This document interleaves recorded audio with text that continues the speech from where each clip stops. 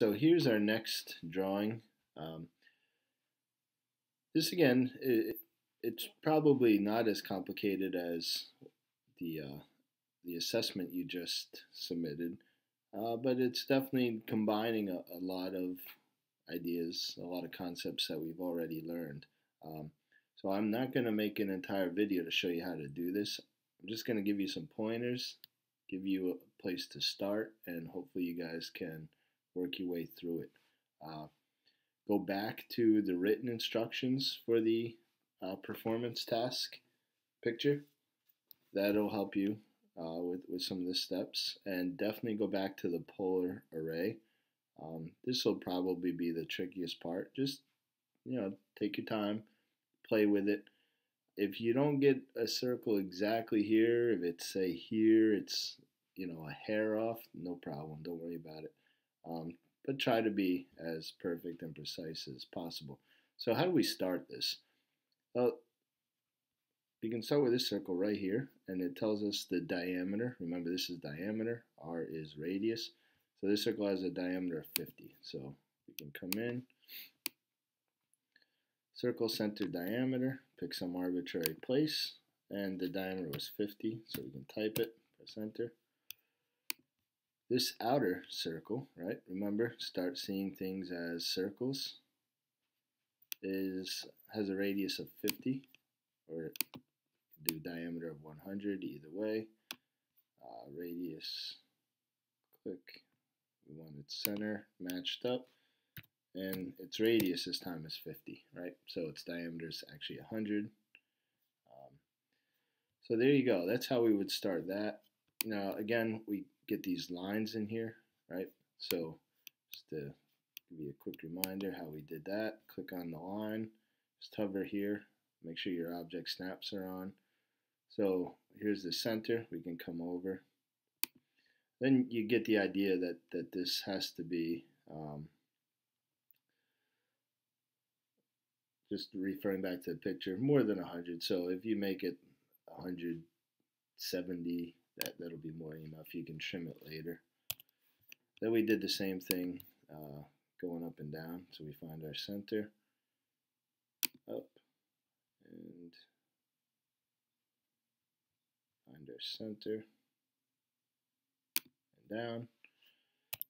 Remember, you can use the line type command. Line type commands basically going to give you the option to make your center too.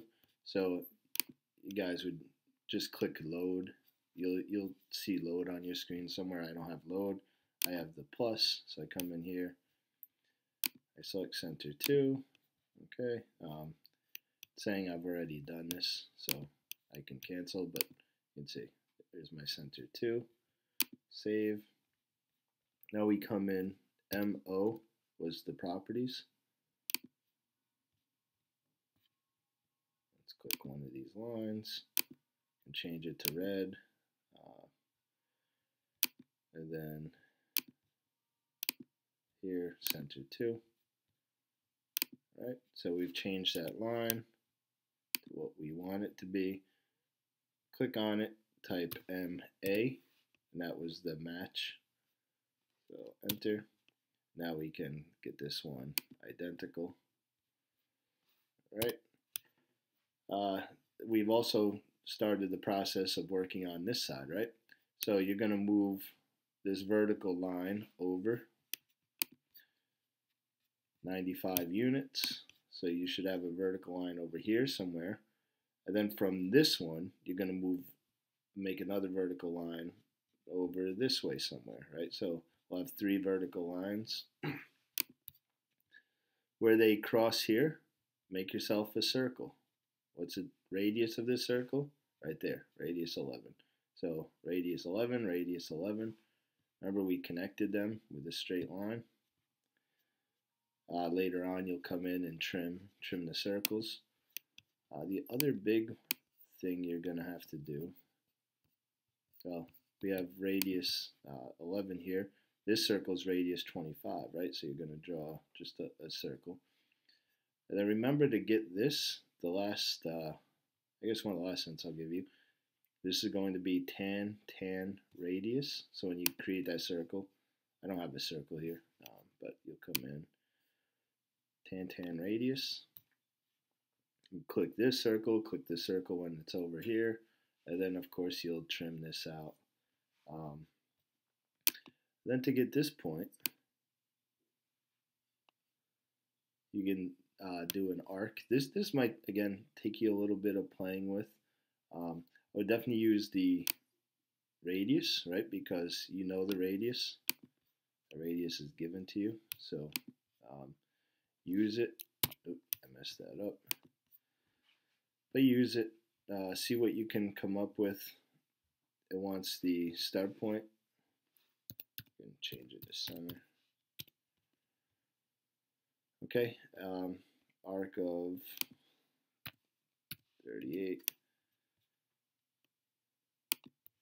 So you guys really have to come in and play with this. I did the wrong one. Sorry. Yeah, I probably just confused the life out of you. Don't do what I just did. We do want radius, start point. So you can kind of guess, and even if you want to do start here and here. All right, now I'm really blowing it.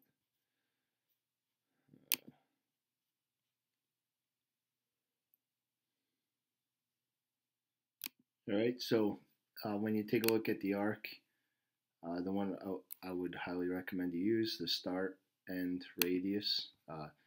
Just play with it. You'll get it right eventually. You can see in the picture, it starts somewhere around here. It's fine. Ends somewhere around here. Then it wants the radius, which is 38, and you'll notice it's going the wrong way. My direction's down here. Tell me hold control. So hit control, and there we go. All right. So we have our radius of 38. Boom. Right.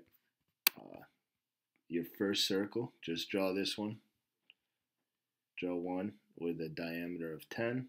Use your array polar. That's exactly what you'll type in the command line to create that. Play with the options. You'll notice there's 5 circles. You have a bunch of tools available to you to move them if they're not exactly lined up. Get them pretty close. Yeah. Remember your copy tool, right? So copy. It wants you to specify the base point. Click the base point. If your first one is 95 units, just move it over. Type 95. Enter. Right. Escape. Now you can copy this one and make the copy move this way. Again, look at the picture. You got some distances. At this point here, right here, you can draw your circle of radius 11. This point, another one. Again, I know we've gone through this. You get the idea. I'm trying to take the training wheels off slowly and get you guys to ride that bike on your own. So hopefully this is enough. Again, if not, let's talk. All right, good luck.